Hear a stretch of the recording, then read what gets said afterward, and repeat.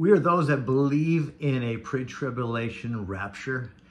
We don't believe in the post-trib or mid-trib rapture that many believe, because the scriptures, quite frankly, you'd have to do some allegorizing and twisting.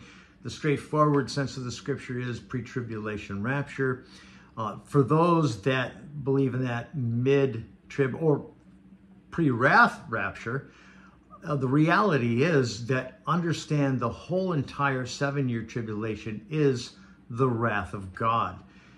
We note this in the fact that the whole sealed judgments, the beginning of the sealed judgments, which begins in chapter 6. In particular, verse 16 says, "And they said to the mountains and rocks, fall on us and hide us from him that sits upon the throne and the wrath of the Lamb." That's the Lamb of God who opened up the seals to begin with. "For the great day of his wrath has come, and who will be able to stand?" The whole point is the wrath of the Lamb. God gave judgment to the Son himself, as in other scriptures points this out, that the Father gives Jesus Christ, who is the Lamb of God, also judgment. And here is his judgment, beginning in the beginning of the tribulation. And that great day is coming, who shall be able to stand.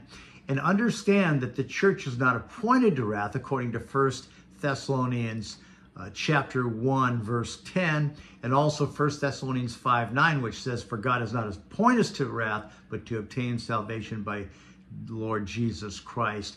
Not talking about hell here. We're talking about judgment upon the earth in the 7-year tribulation.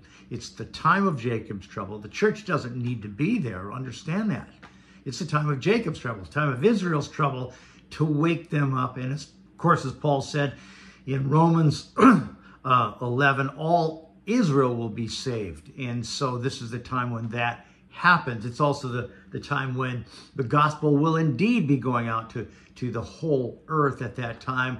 The 2 witnesses, the 144,000 Jewish witnesses, and if that's not enough, angels flying around with the everlasting gospel. That's when that is fulfilled. The church hasn't fulfilled that, as you know, although that's our commission to do the best we can to get the gospel out there, but it's fulfilled in the tribulation.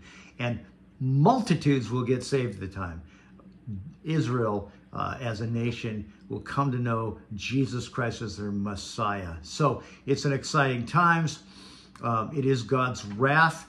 And so for the pre-wrath people that believe, well, the rapture doesn't happen until before the wrath, well, this is before the wrath. It's the pre-tribulation rapture. God bless you as you worship and seek the Lord Jesus Christ, who is King of Kings, Lord of Lords.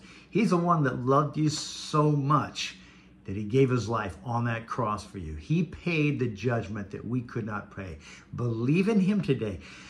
Repent from your ways, that means turn from your ways, and believe the gospel. Believe on Jesus Christ and receive him. As many as received him, Jesus Christ, to them he gave the power to become children of God, even to them that believe in his name. God bless you as you believe and trust and walk with Jesus today in his name.